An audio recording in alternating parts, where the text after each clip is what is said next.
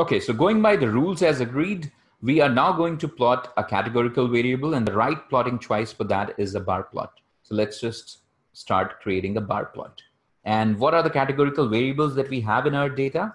Maybe I don't really recollect all the names, and it might happen while you're working on a big data set. You can simply go ahead and type names and the name of the data set. It will pull out all the names of your variables. Now it is easy for me to figure out the gender, occupation, age bucket, and approval were the 4 factor variables that we had. So let's say we want to plot occupation. Okay, this has multiple categories. So I will type ggplot, and in ggplot, I have to first give the reference of the data, which is retail. I have to mention the aesthetics.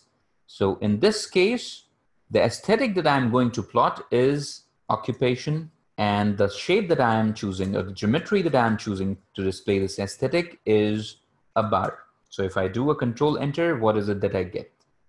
I get a bar plot like this. Now, this is not a very useful information in this case, because even if I would have checked the summary, let's say, of this variable alone, one variable at a time, if I would have just checked the summary of this variable called occupation, I would have got the counts, right? So it's essentially displaying the same information here like this, right, in the form of a bar height. So if you want to do a bit of customization here as well, we can apply different colors to different bars. So let's say I want to put fill is equal to, and because we may have multiple choices here, we have 3 different bars. I don't want to color them all the same.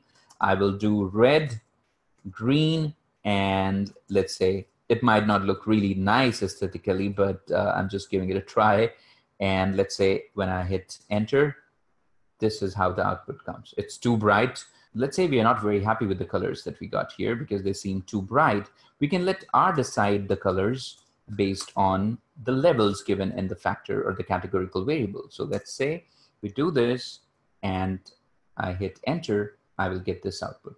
Seems a little sober compared to what we got last, right? So this way you can customize different color options here. In the next video, we'll be talking about the bivariate plotting options, that is plotting 2 variables at a time.